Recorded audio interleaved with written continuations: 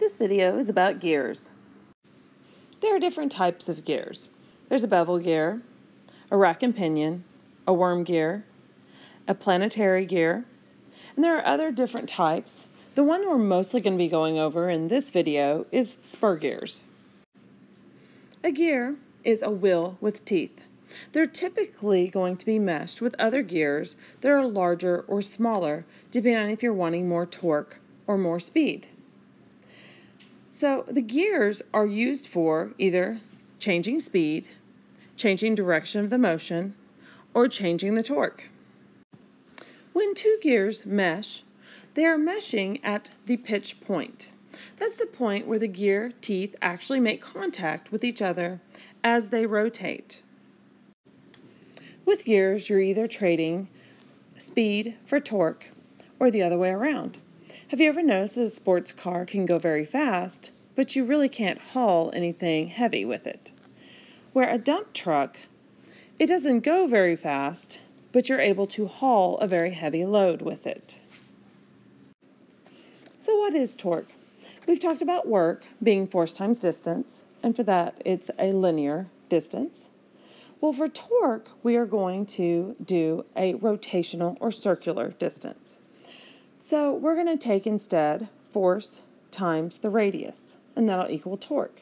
The unit that you're going to see for torque is going to be usually a foot-pound.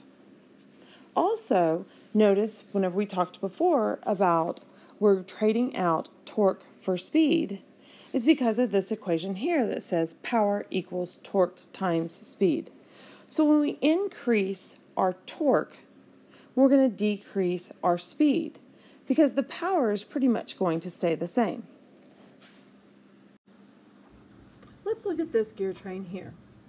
When we're trying to figure out the gear ratio, it's going to be able to tell us if it's a larger number, that it has a higher torque, and if the gear ratio is a smaller number, it means that it's going to have a larger speed, or RPM.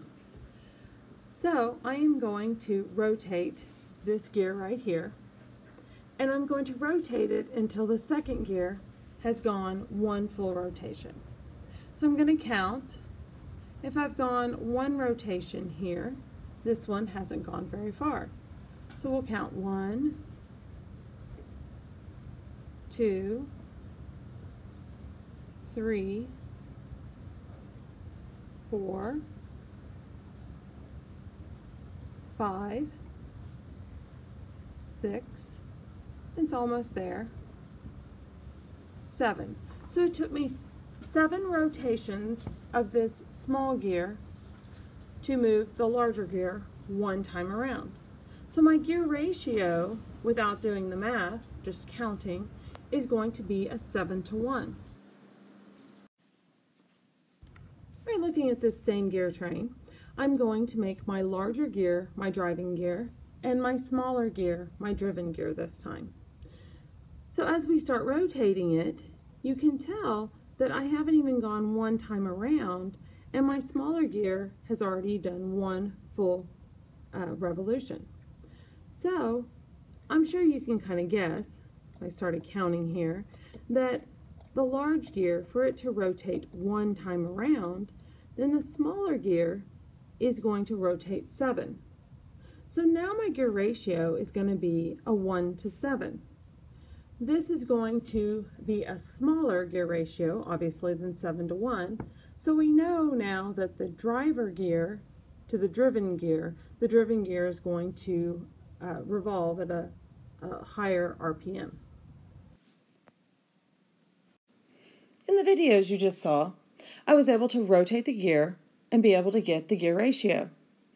But I'm not going to be able to do that every time because I might not have it built, or I might be trying to figure out the gear ratio before I build it.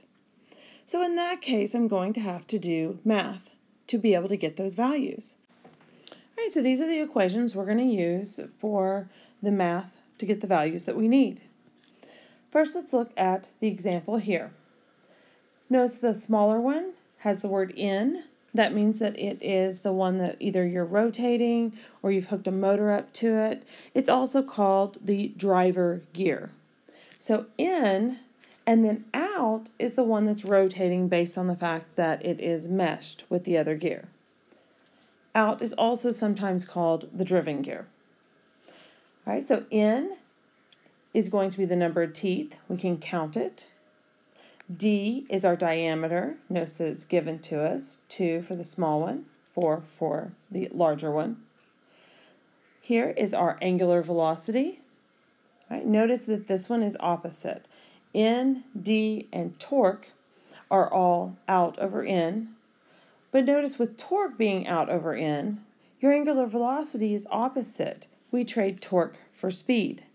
So our angular velocity is in over out. The smaller the gear ratio is, the faster the angular velocity is going to be. So the values are already put in here for you. Number of teeth, 12 over 6. 6 into 12 is going to be 2, so the ratio is 2 to 1. Notice all the other numbers are giving you the same thing.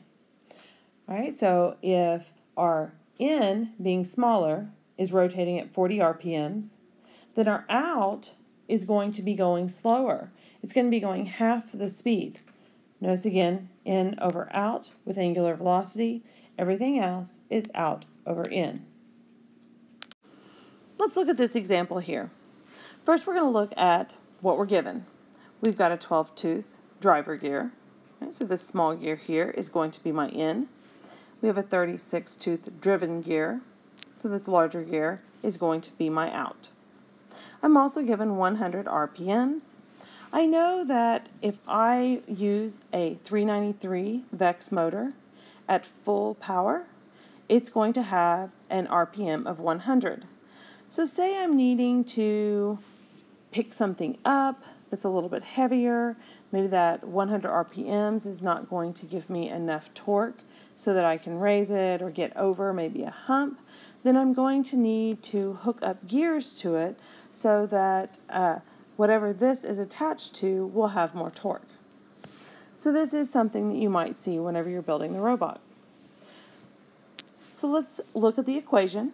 I've got number of teeth and I have RPM. So I'm going to use the equation that is in number of teeth out over number of teeth in, and I'm going to set it equal to my angular velocity in over my angular velocity out. Okay, plugging these values in, my out is 36, my in is 12. Just looking at that, I can tell that I have a gear ratio of 3. I set it equal to my angular velocity in is 100 RPM, and I'm trying to find my angular velocity out. All right, so 100 times 12 divided by 36 gives me 33.3 RPM.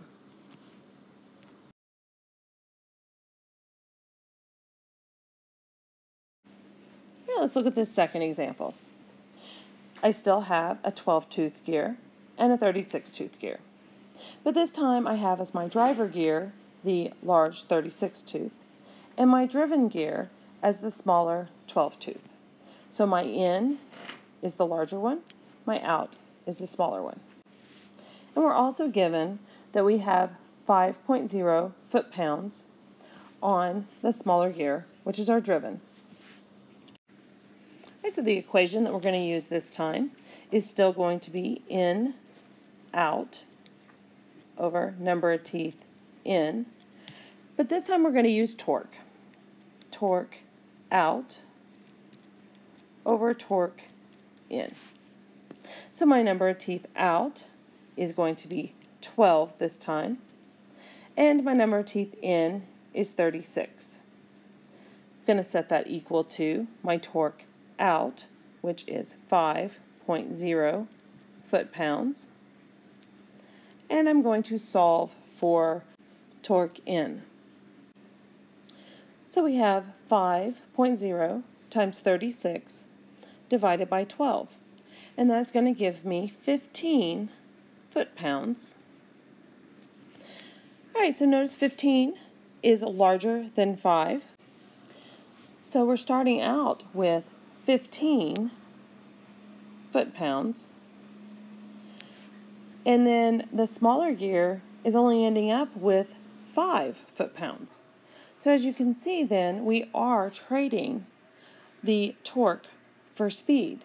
Because if we did this again with speed being, or angular velocity, we would notice that our smaller gear would have a higher speed. And our gear ratio is going to be 1 to 3 this time, which is a smaller number. So the smaller the gear ratio, the higher the angular velocity, and the smaller the torque on the out gear. And sometimes you're going to hear the terms geared up and geared down when you're building your robots. If you're gearing something up, you're actually wanting to add more speed. If you're gearing it down, then you're going to want less speed and more torque. And it's kind of backwards, I know, because we talked about the higher the gear ratio, the higher the torque, and the lower the gear ratio, lower the torque. And that's why I want to bring it up here, because a lot of times when they're talking about this, they're wanting to say more speed because you want that so that you can get to something quicker. Now, for lifting something, especially with the arm, you're usually wanting to gear it down. So if you hear that, realize they're talking about speed and not the actual gear ratio, okay?